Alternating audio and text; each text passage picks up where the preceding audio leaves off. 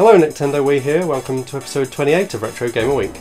I was quite surprised I haven't already talked about this game actually. This is Plok for the Super Nintendo. Definitely one of my all-time favourite games, not just on the SNES, but on any console.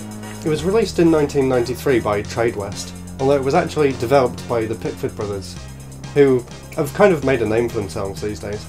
And they've actually brought Plok back after many years of him disappearing off the face of the planet, in the form of a webcomic, so you can actually go to their website and read the Plok comic and support them on Patreon. Unfortunately it's not a new game, but I think that's the closest we'll see in the Plok series for a while at least.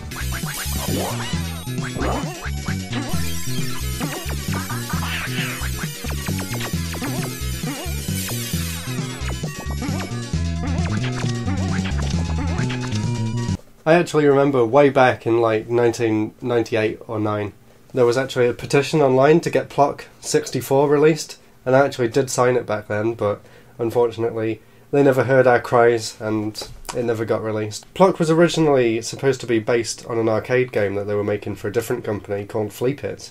That game never actually came out, and they kind of reused the same sort of ideas to come up with this, which is an amazing platformer, definitely one of the best on the system. It's got fantastic graphics, as you can see here. The music is top notch. I remember a video, an actual VHS video I used to have, had a segment in it which was talking about Plok, and they said the music was award winning, and I can see why.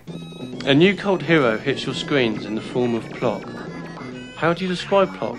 Well, basically he throws his arms and legs at the enemy. Plok is a massive cartoon platform game with incredible music and stunning graphics. Not only will this game go #1 in the game chart, but #1 in the music chart as well.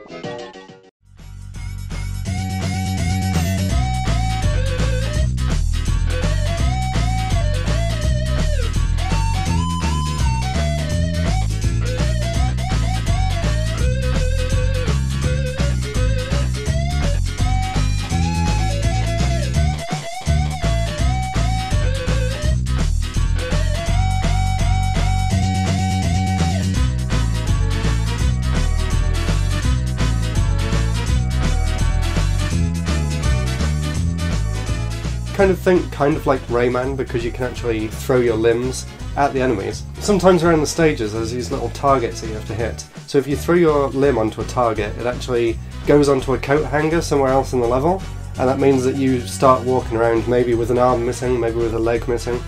It can actually get to the point where you've lost all your limbs and you literally just bounce around the stage, which did happen to me at one point, and I was completely stuck, but I did manage to finish the level just with one arm and no legs.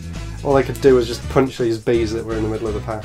The game starts off pretty simple, it's just a basic little platformer, but once you get to the end of the first world and defeat the boss, or try and defeat the boss because it's extremely challenging, you actually then move on to another island, and the game picks up a lot. You actually have to explore the levels throughout looking for these little fleas that come out of eggs, so you have to kill a certain amount of fleas before a little thing flies over to the flagpole and lets you raise the flag.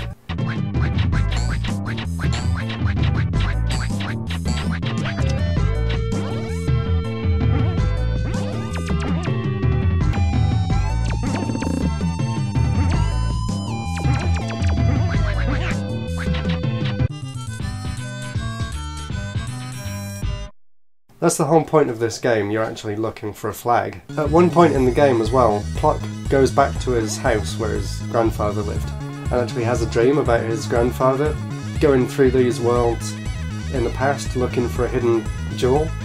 So it's really cool, the game actually goes black and white for a little bit, and you play as Plok's grandfather going around these levels, which are sort of remixes of levels that you've already played, but in a kind of old-timey, silent cinema kind of way. It's just so much fun. This game's got so much charm to it.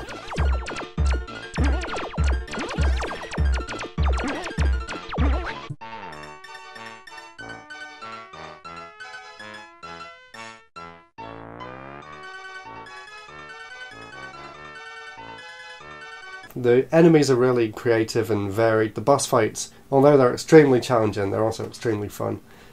Everything about this game makes it an absolute classic for the system.